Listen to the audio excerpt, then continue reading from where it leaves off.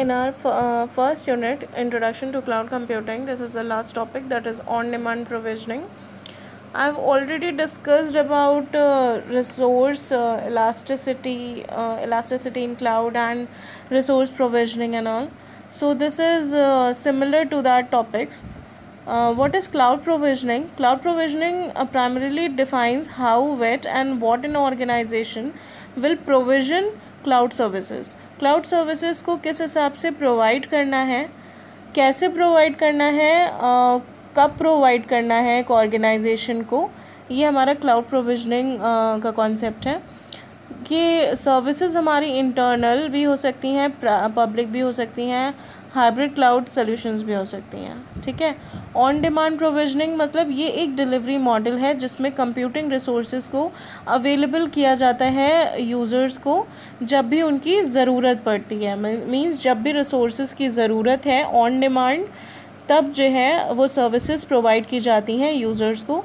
ये resources maintain किए जाते हैं with in users enterprise and made available by cloud service providers. जो भी क्लाउड सर्विस के प्रोवाइडर्स हैं वही सर्विसेज प्रोवाइड करते हैं यूज़र्स को, and on the basis of need, on the basis of demand. It was developed to overcome the challenge of an enterprise being able to meet fluctuating demands efficiently. It provides the ability to scale computing resources up or down with a click of button. Computing resources की ability होती है कि जो है वो जब भी हमको यूज़ करना हो, हम एक सिंपली एक क्लिक ऑफ अ बटन से हम उनको यूज़ कर सकें, और अगर नहीं यूज़ करना है तो हम उसे डिसेबल कर सकें।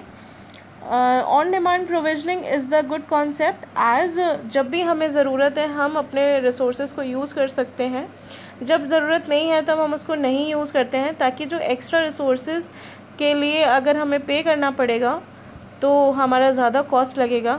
तो जितना रिसोर्सेज के लिए हमें यूज़ करना है हम उतने ही रिसोर्सेज के लिए पे करते हैं, उतने ही समय के लिए हम उसे यूज़ करते हैं। एडवांस प्रोविजनिंग में क्या होता है, जो कस्टमर होता है वो एक फॉर्मल कॉन्ट्रैक्ट सर्विस का with the cloud provider sign करता है। ठीक है। उसमें क्या होता है, तो provider then prepares agreed upon resources और services for the customer and delivers them. For example जब भी कोई सर्विस चाहिए होती है यूज़र को, तो उसके लिए क्लाउड प्रोवाइडर और यूज़र के बीच में एक कॉन्ट्रैक्ट साइन होता है, फॉर्मल कॉन्ट्रैक्ट सर्विस का साइन होता है, जिसमें प्रोवाइडर क्या करता है, पहले से ही कुछ सर्विसेज उसमें डिफ़ाइन कर देता है, रिसोर्सेज डिफ़ाइन कर देता है, उसके बाद वो कस्टमर को प्रोवाइड करता है और डिलीवर करता है, और उसके बेसिस पे ही कस्टमर को फ़ी चार्ज की जाती है, चाहे वो मंथली बेसिस पे हो या फिर ईयरली बेसिस पे। ठीक है। डायनेमिक प्रोविजनिंग में क्या होता है, cloud resources are diploid flexibly to match customers fluctuating demands.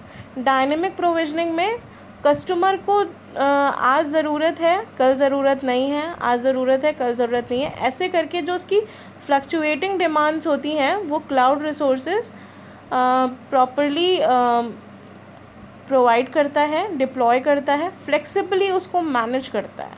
ठीक है। So basically cloud provisioning is the provisioning related to resources, that how, what and when an organization will provision cloud resources or services.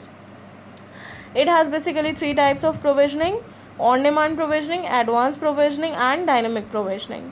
The difference between all the three I have already explained. I hope you all have understand what is on-demand provisioning.